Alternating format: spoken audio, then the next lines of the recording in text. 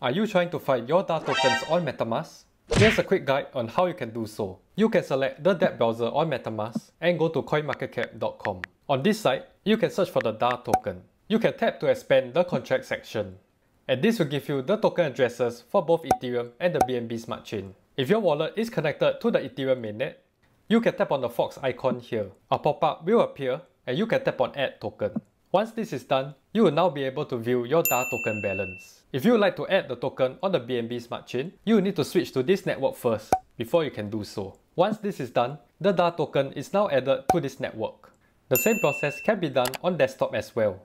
You can go to CoinMarketCap and search for the DAR token.